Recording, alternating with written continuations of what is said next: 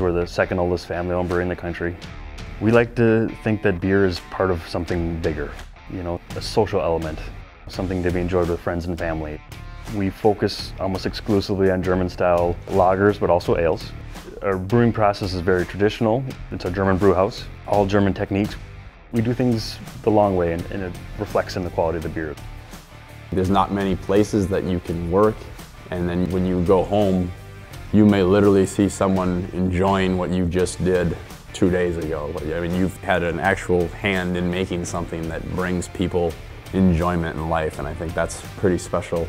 People that we have here, they touch every bottle and can of beer that comes out of here, and that can of beer may go down the street to the liquor store or the bar here in New Ulm, or it may go as far as eastern Wisconsin or western South Dakota or southern Iowa, or if we open up new markets.